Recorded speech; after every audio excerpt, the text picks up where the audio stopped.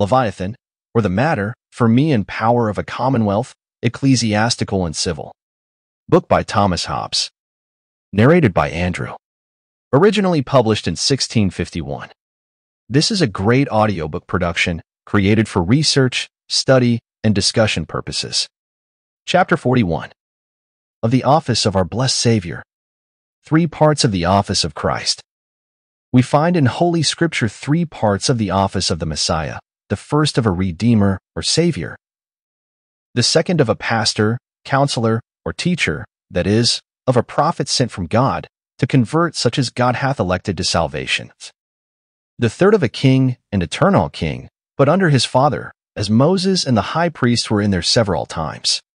And to these 3 parts are correspondent 3 times. For our redemption he wrought at his first coming by the sacrifice, wherein he offered up himself for our sins upon the cross. Our conversion he wrought partly then in his own person, and partly worketh now by his ministers, and will continue to work till his coming again. And after his coming again shall begin that his glorious reign over his elect, which is to last eternally. His office as a Redeemer. To the office of a Redeemer, that is, of one that payeth the ransom of sin, which ransom is death, it appertaineth that he was sacrificed, and thereby bare upon his own head, and carried away from us our iniquities, in such sort as God had required. Not that the death of one man, though without sin, can satisfy for the offenses of all men, in the rigor of justice, but in the mercy of God, that ordained such sacrifices for sin, as he was pleased in his mercy to accept. In the Old Law, as we may read, Leviticus 16, the Lord required that there should every year once be made an atonement for the sins of all Israel, both priests and others. For the doing whereof, Aaron alone was to sacrifice for himself, and the priest a young bullock. And for the rest of the people, he was to receive from them 2 young goats, of which he was to sacrifice 1. But as for the other, which was the scapegoat, he was to lay his hands on the head thereof, and by a confession of the iniquities of the people, to lay them all on that head. And then by some opportune man, to cause the goat to be led into the wilderness, and there to escape, and carry away with him the iniquities of the people. As the sacrifice of the 1 goat was a sufficient, because an acceptable, price for the ransom of all Israel. So the death of the Messiah is a sufficient price for the sins of all mankind, because there was no more required. Our Savior Christ's sufferings seem to be here figured, as clearly as in the oblation of Isaac, or in any other type of him in the Old Testament. He was both the sacrificed goat and the scapegoat. He was oppressed, and he was afflicted, Isa. 53.7. He opened not his mouth, he brought as a lamb to the slaughter, and as a sheep is dumb before the shearer, so opened he not his mouth. Here he is the sacrificed goat. He hath borne our griefs, for point 4, and carried our sorrows, and again, ver. 6. The Lord hath laid upon him the iniquities of us all, and so he is the scapegoat. He was cut off from the land of the living, ver. 8. For the transgression of my people, there again he is the sacrificed goat. And again, ver. 11. He shall bear their sins, he is the scapegoat. Thus is the Lamb of God equivalent to both those goats, sacrificed, and that he died, and escaping in his resurrection, being raised opportunely by his Father, and removed from the habitation of men in his ascension. Christ's kingdom not of this world. For as much therefore, as he that redeemeth, hath no title to the thing redeemed, before the redemption, and ransom paid, and this ransom was the death of the Redeemer. It is manifest that our Savior as man was not king of those that he redeemed, before he suffered death, that is, during that time he conversed bodily on the earth. I say, he was not then king and present, by virtue of the pact, which the faithful make with him in baptism. Nevertheless, by the renewing of their pact with God in baptism, they were obliged to obey him for king, under his Father, whensoever he should be pleased to take the kingdom upon him. According whereunto, our Savior himself expressly saith, John 18.36, My kingdom is not of this world. Now seeing the Scripture mocketh mention but of 2 worlds. This that is now, and shall remain to the day of judgment, which is therefore also called the last day winky face, and that which shall be a new heaven and a new earth. The kingdom of Christ is not to begin till the general resurrection. And that is at which our Savior saith, Matt 16.27, The The Son of Man shall come in the glory of his Father with his angels. And then he shall reward every man according to his works. To reward every man according to his works is to execute the office of a king. And this is not to be till he come in the glory of his Father with his angels. When our Savior saith, Matt 23.2, the scribes and Pharisees sit in Moses' seat, all therefore whatsoever they bid you do, that observe and do. He declareth plainly that he asketh kingly power for that time, not to himself, but to them. And so he hath also, where he saith, Luke 12.14, who made me a judge or divider over you? And John 12.47, I came not to judge the world, but to save the world. And yet our Savior came into this world that he might be a king and a judge in the world to come. For he was the Messiah, that is, the Christ, that is, the anointed priest and the sovereign prophet of God. That is to say, he was to have all the power that was in Moses the prophet, in the high priest that succeeded Moses, and in the kings that succeeded the priests. And St. John says expressly chap. 5, version 22. The Father judgeth no man, but hath committed all judgment to the Son. And this is not repugnant to that other place, I came not to judge the world. For this is spoken of the world present, the other of the world to come, as also where it is said, that at the second coming of Christ, Matt 19:28, ye that have followed me in the regeneration, when the Son of Man shall sit in the throne of his glory, ye shall also sit on 12 thrones, judging the 12 tribes of Israel. The end of Christ's coming was to renew the covenant of the kingdom of God, and to persuade the elect to embrace it, which was the second part of his office. If then Christ, while he was on earth, had no kingdom in this world, to what end was his first coming? It was to restore unto God, by a new covenant, the kingdom, which being his by the old covenant, had been cut off by the rebellion of the Israelites in the election of Saul. Which to do, he was to preach unto them, that he was the Messiah, that is, the king promised to them by the prophets, and to offer himself in sacrifice for the sins of them that should by faith submit themselves thereto. And in case the nation generally should refuse him, to call to his obedience such as should believe in him amongst the Gentiles. So that there are two parts of our Savior's office during his abode upon the earth, one to proclaim himself the Christ, and another by teaching, and by working of miracles, to persuade and prepare men to live so, as to be worthy of the immortality believers were to enjoy, at such time as he should come in majesty, to take possession of his Father's kingdom. And therefore it is, that the time of his preaching is often by himself called the regeneration, which is not properly a kingdom, and thereby a warrant to deny obedience to the magistrates that then were, for he commanded to obey those that sate then in Moses' chair, and to pay tribute to Caesar winky-face, but only in earnest of the kingdom of God that was to come, to those to whom God had given the grace to be his disciples, and to believe in him.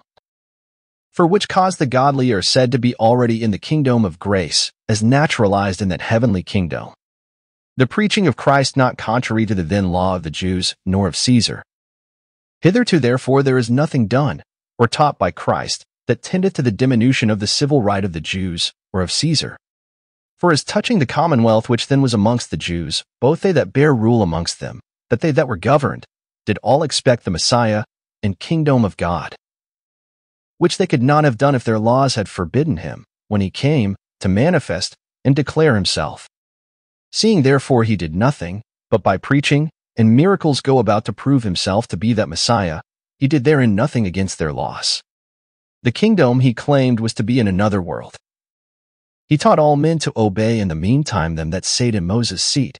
He allowed them to give Caesar his tribute, and refused to take upon himself to be a judge. How then could his words or actions be seditious, or tend to the overthrow of their then civil government? But God, having determined his sacrifice for the reduction of his elect to their former covenanted obedience, for the means whereby he would bring the same to effect, made use of their malice and ingratitude. Nor was it contrary to the laws of Caesar. For though Pilate himself, to gratify the Jews, delivered him to be crucified, yet before he did so, he pronounced openly that he found no fault in him, and put for title of his condemnation, not as the Jews required, that he pretended to be king, but simply that he was king of the Jews, and notwithstanding their clamor, refused to alter it, saying, What I have written, I have written. The third part of his office was to be king under his father, of the elect. As for the third part of his office, which was to be king, I have already shown that his kingdom was not to begin till the resurrection. But then he shall be king, not only as God, in which sense he is king already, and ever shall be, of all the earth, in virtue of his omnipotence, but also peculiarly of his own elect, by virtue of the pact they make with him in their baptism. And therefore it is that our Savior saith, Matt. 19.28, that his apostles should sit upon 12 thrones, judging the 12 tribes of Israel, when the Son of Man shall sit in the throne of his glory. Whereby he signified that he should reign then in his humane nature. And Matt. 16.27, the Son of Man shall come in the glory of his Father, with his angels, and then he shall reward every man according to his works. The same we may read, Mark 13.26, and 14.26, and more expressly for the time, Luke 22.29, 30. I appoint unto you a kingdom, as my Father hath appointed to me, that ye may eat and drink at my table in my kingdom, and sit on thrones judging the 12 tribes of Israel, by which it is manifest that the kingdom of Christ appointed to him by his Father is not to be before the Son of Man shall come in glory, and make his apostles judges of the 12 tribes of Israel. But a man may here ask, seeing there is no marriage in the kingdom of heaven, whether men shall then eat and drink, what eating therefore is men in this place? This is expounded by our Savior, John 6.27, where he saith, Labor not for the meat which perisheth, but for that meat which endureth unto everlasting life, which the Son of Man shall give you. So that by eating at Christ's table is meant the eating of the tree of life, that is to say, the enjoying of immortality in the kingdom of the Son of Man. By which places, and many more, it is evident that our Savior's kingdom is to be exercised by him in his humane nature. Christ's authority in the kingdom of God subordinate to his Father. Again, he is to be king then, no otherwise than as subordinate, or vice-regent of God the Father, as Moses was in the wilderness, and as the high priests were before the reign of Saul, and as the kings were after it.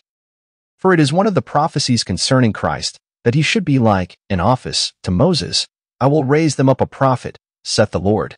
Dut. 18.18, from amongst their brethren like unto thee, and will put my words into his mouth, and this similitude with Moses is also apparent in the actions of our Savior himself, whilst he was conversant on earth. For as Moses chose 12 princes of the tribes to govern under him, so did our Savior choose 12 apostles, who shall sit on 12 thrones, and judge the 12 tribes of Israel.